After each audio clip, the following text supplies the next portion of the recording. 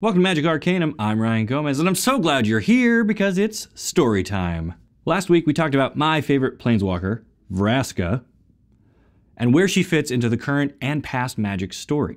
You guys left a lot of great feedback and comments on that video, so let me say thank you for doing that. Today, we're going to be taking a look at another strong, rising female planeswalker character who has a bone to pick with Nicol Bolas. We're talking about Vivien Reid. Vivien made her debut recently in Core Set 2019 with 2 Planeswalker cards and 9 others that reference her by name or in the flavor text. As we headed into Core Set 2019, it became clear the focus would be on Nicol Bolas. He was going to get a new legendary creature card that flipped into a Planeswalker, and there'd be 4 other Elder Dragons, his siblings from back on Dominaria, the survivors of the Elder Dragon War. The set would also contain 5 mono-colored planeswalkers who had a direct relationship with Nicol Bolas. This left Wizards of the Coast with a problem because to date, there hadn't really been a green planeswalker that had that personal connection.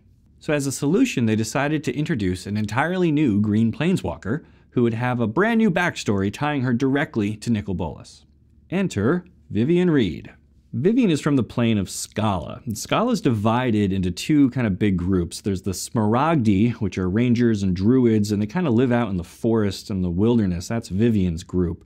And then there's the Nura, which are a group of advanced builders who kind of handled all the technology and city life. And that's what life is like on Scala. And if I'm pronouncing these wrong, you can fight me in the comments this time because I don't know. Now, at some point, Nicol Bolas stopped by and took an interest in the innovations of the Nura. This is kind of on theme for him. Remember, he sent Tezzeret to Kaladesh to steal the Planar Bridge, and he used Vraska to go to Ixalan and steal the Immortal Sun. Every Nicol Bolas Planeswalker card and both of his legendary creature cards require black, red, and blue mana to cast, and in Magic, blue is the color most closely associated with Artifice. So in all the recent stories, Nicol Bolas has been obsessed with acquiring powerful artifacts. This fits perfectly with his color identity and explains why he would be on Scala trying to get whatever the Nura are building there. Philosophically, each color on the Magic color wheel represents a different idea, and blue, including Nicol Bolas, is all about seeking perfection. One way they do that is by making artifacts. They represent achievements in science, technology, design, and knowledge. Green, meanwhile, is all about the natural order of things. It strives to accept things as they are rather than try to achieve perfection. Green hates artifice. Green is really great at being a natural balance to blue because green has some of the best tools for destroying and exiling artifacts and enchantments. So since Vivien is a green planeswalker, all of her cards and abilities should reference this aspect of the color, at least in some way. And they do! Vivien Reid's -3 ability can destroy any artifact, enchantment, or creature with flying. That last part may seem oddly specific, but there is a reason for it.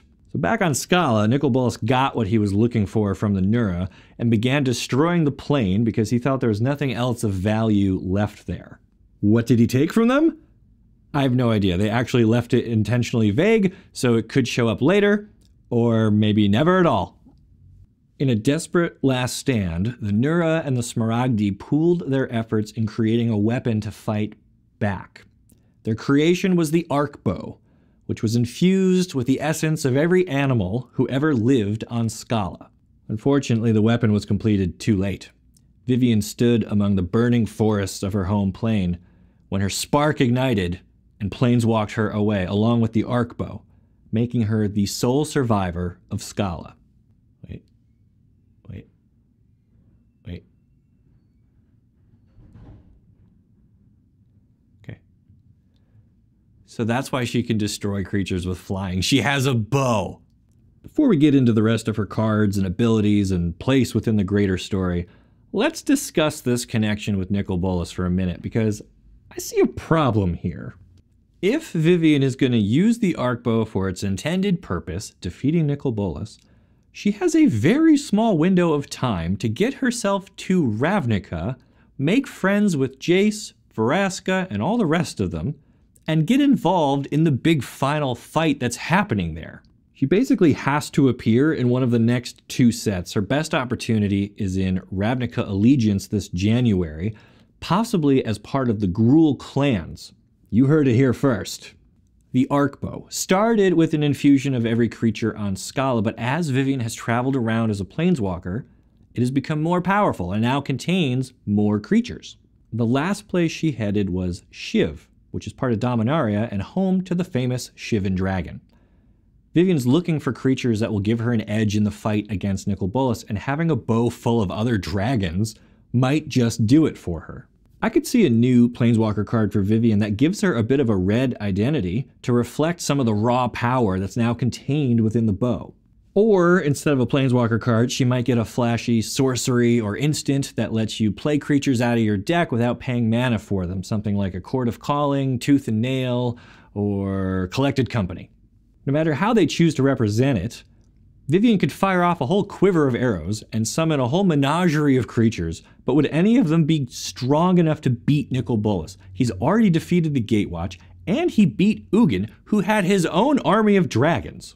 I'd love to hear your speculation in the comments, but first, let's go back and look at some of the other cards that feature Vivien, starting with her 2 Planeswalker cards. Vivien Reid costs 3 green and starts with 5 loyalty. This seems appropriate. She is an experienced hunter, and she carries a mighty weapon, so she should show up ready to fight.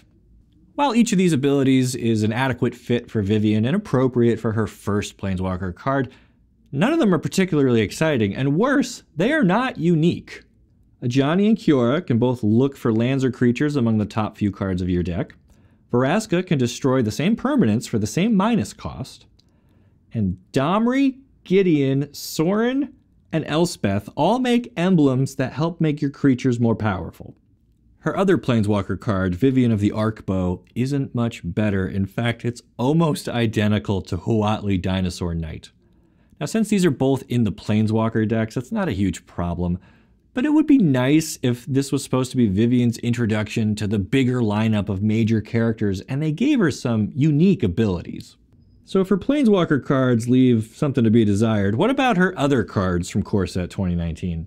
Bog Stomper, Bristling Boar, Giant Spider, and Gigantosaurus are kind of underwhelming. I mean, the boar is a little hard to block, but otherwise this is a pretty unremarkable group of creatures.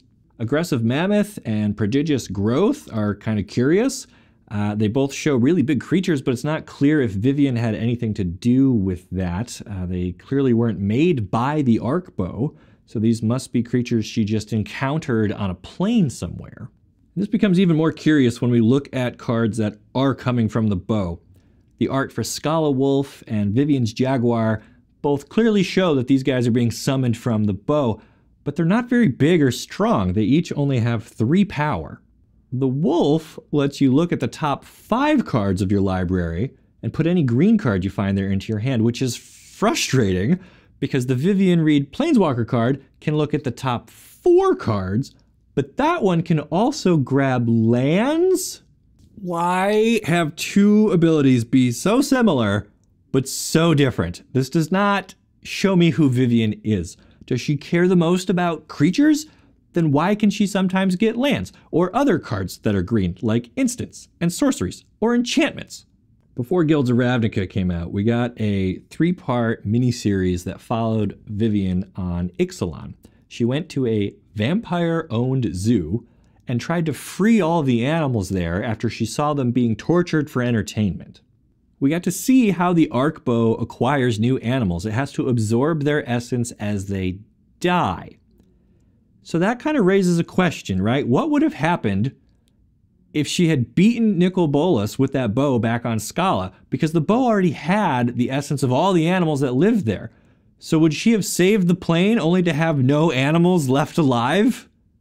If I was tasked with designing Vivien all over again, I'd start by looking for ways to reward having different creatures in play. If the Arcbow is supposed to be kind of this magical zoo that represents a bunch of different creatures, then find a way to make that relevant, right? Reward the player for having a deck full of different powers and toughness and mana costs and creature types. Make it really different.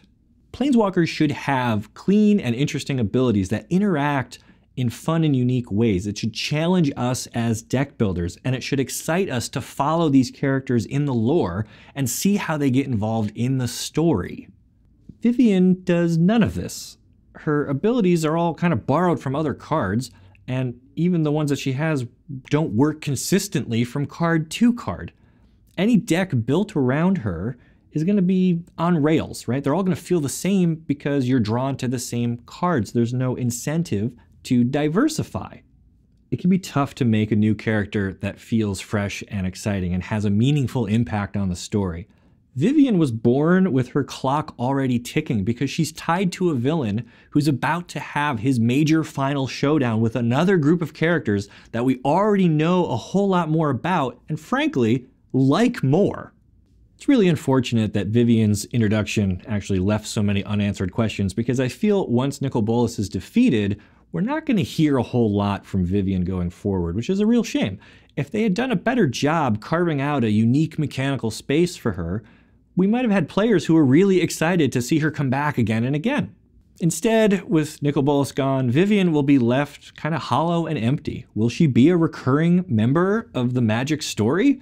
Or will she fall by the wayside like Tybalt and Koth and so many other one-hit wonders? Let me know in the comments what you think is next for Vivien, and then like this video, subscribe to the channel so you don't miss the great stories you'll only find here on Magic Arcanum. I'll see ya!